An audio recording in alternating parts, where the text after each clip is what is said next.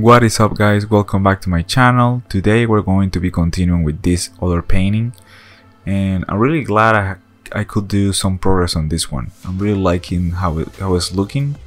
I think it's gonna be really awesome at the end, and yeah, let's get started.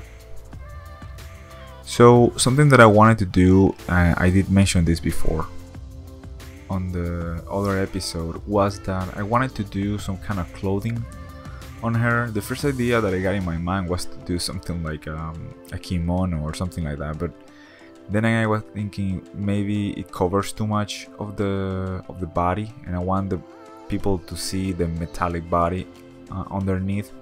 So I did some kind of robe, which I think it fits better the idea.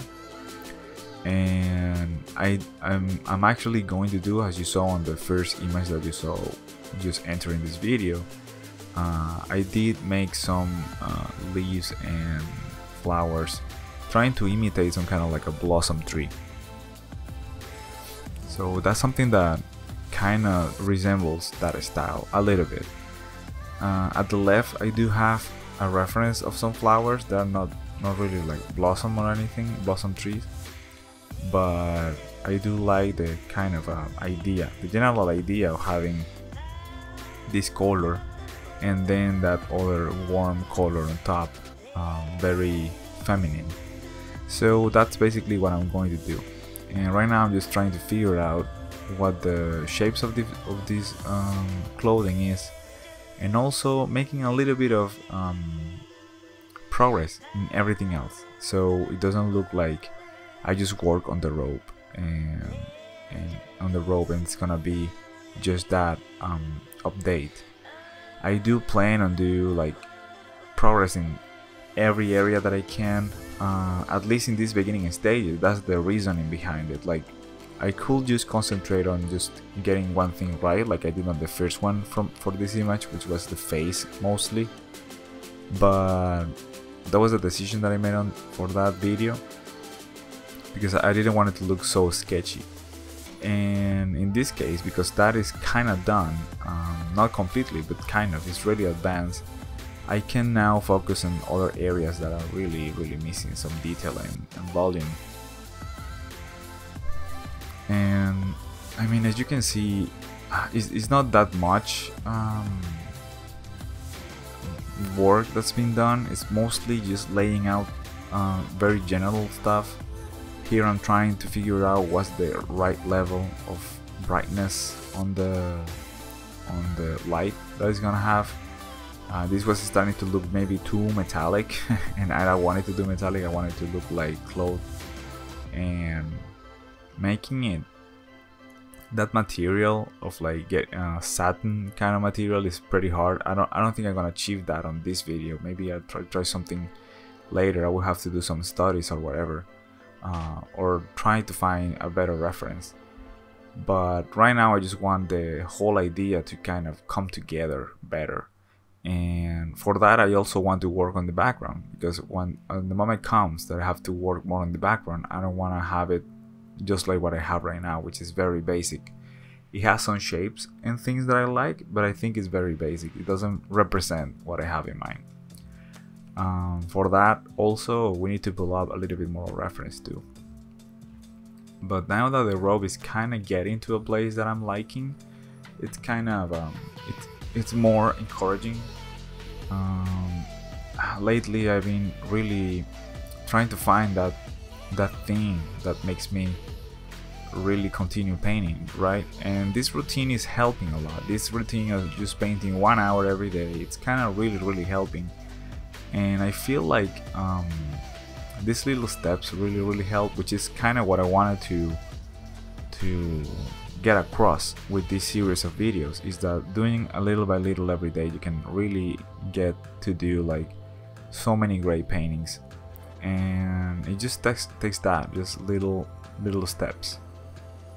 And in this case, also knowing, like, I'm getting to know myself in what kind of topics I like, what kind of taste and things like that, because I used to do a lot of things that people could argue like look cool, but man, I wasn't feeling really attached to them. And these ones, I've been really discovering what I really like to do, and it's been mind-blowing to me. Like, why haven't I done this before? You know, it's kind of weird to figure that out. It's like suddenly noticing that you lost some time or something, but then if you think about it, you couldn't have done it another way. So it's mixed feelings, because maybe I could have started done this kind of stuff earlier, but I don't know if I could have the strength to do a daily video, for example, which it feels like everything came together just at the right moment. The motivation and the hunger to do this kind of thing. And I have to thank that to the NFTs actually, because before that existed, I didn't think of my work as something that could be commercial. I thought of it as just something that somebody asked me to do, and I would just do it, you know. I didn't feel too much like an artist. I felt more like a, you know, like a gun for hire or something. Hey, do this, and I would just do it. And thanks to this kind of new world that opened up, even if I don't sell anything, it got me thinking about what can I do. Like, is it really what I'm doing, what I want to do, or why does nobody wants to buy this kind of stuff like ships and things like that? Because that I thought that's what I liked, but it wasn't. It's more like me trying to do portfolio work for myself. And now that I'm doing this kind of thing, even if I don't sell anything, it feels like I'm happier, you know, doing this kind of images. And I really think people will like them once I put them out. Anyway, at the left I have some reference for Gustav Klimt.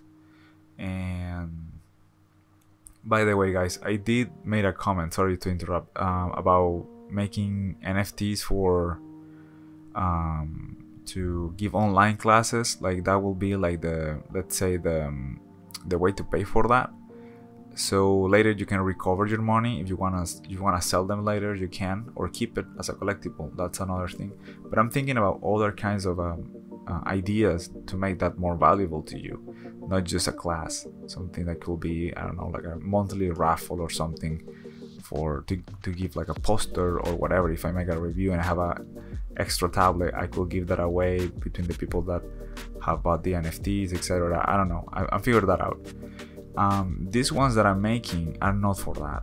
These ones are for a collection that I'm thinking about. I'm gonna drop in some platform, but I don't know what the platform is yet. I will let you know when this plan of making the NFTs for the online classes starts. It's gonna be actually more like a club than an online classes, because you're gonna have access to other things. I'm just trying to think of something that will actually be valuable, you know, like meetings and feedback meetings and stuff like that with only the people that has the NFTs, etc. But these ones are not for that. This is for a drop that I'm trying to put together for a platform. I don't know what the platform is yet, but I'm figuring that out. Anyway, as I was saying, like right now I'm trying to just feel whatever I can with details that I like from the reference in the left, which is a Gustav Klimt reference. And suddenly I got this idea of making all these petals or these flower petals floating around and leaves, and adding way more detail to the background, which is I didn't have that before. Before it was really looking really flat and not too much detail, and somebody could think, well, this is just a bunch of stuff put together there, like thrown in there, and it's like a very weird and graphic.